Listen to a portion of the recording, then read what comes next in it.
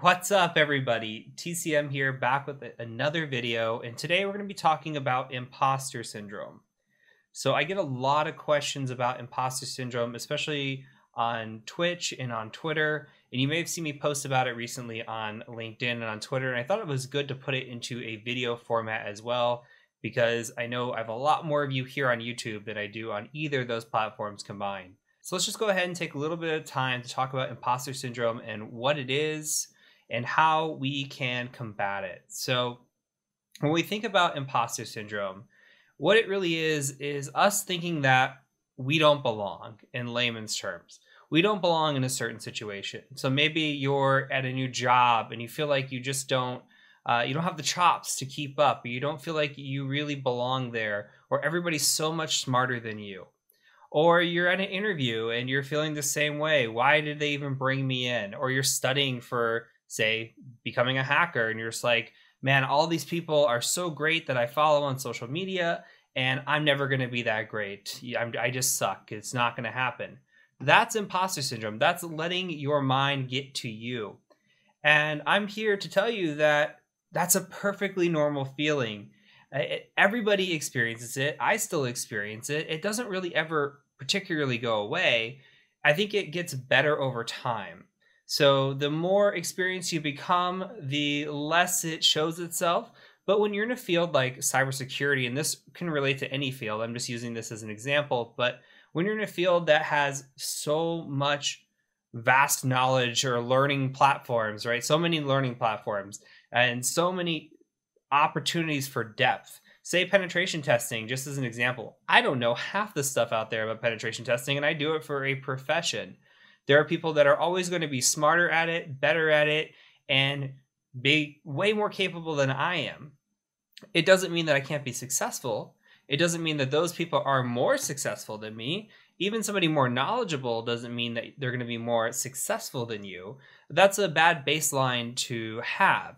Now, you may have seen me post about it before. When I talk about running a mile, you can run a mile in 5 minutes or 15 minutes. And somebody who posts about running a mile in 5 minutes, you might see that get upvoted to the top on social media, right? You might see people say, oh, wow, you ran a mile in 5 minutes. That's amazing. Hardly anybody ever does that.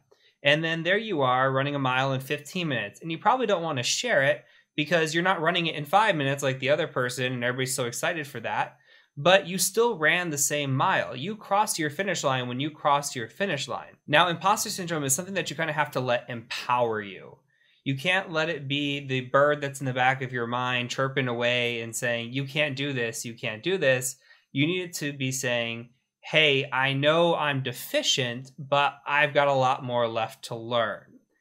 And when you start thinking about it that way, things start getting better. When you embrace being the dumbest person in the room, say you just got hired for a new job and you are the dumbest person in the room, you're the junior level, you're the rookie, you aren't expected to know everything.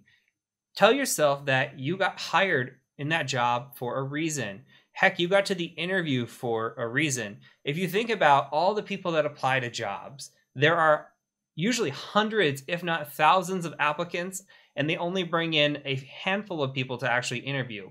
If you get to the stage of interviewing, you should be incredibly grateful and proud of yourself because you got it that far.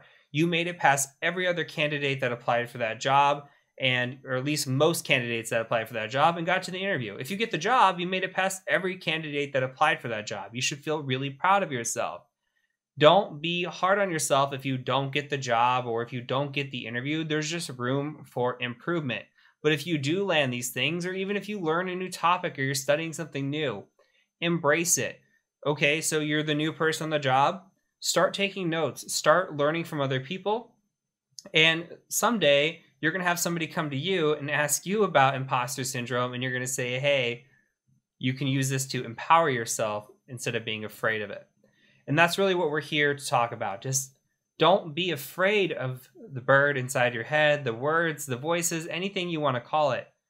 Embrace them, all right? And I know we touched on social media, but I want to hit it hard again.